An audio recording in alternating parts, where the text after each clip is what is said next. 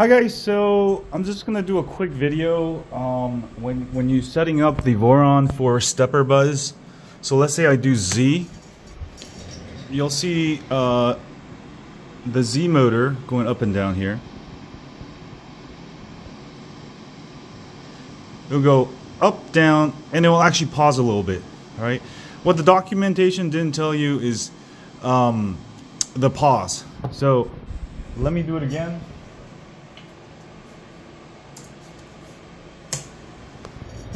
So to tell the direction, find the direction it goes in after it paused. So when I first did it, you see that? 1, 2, 1, 2, 1, 2. So that's going up in the positive direction. Now when I first did it, I didn't know this, and then I had this going positive, all the other ones going negative. So when it was moving up, it was making this weird noise.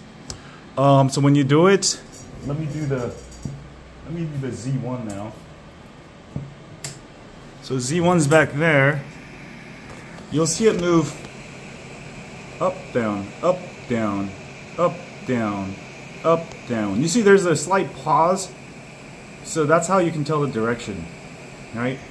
So just be aware of it when you set up your Voron.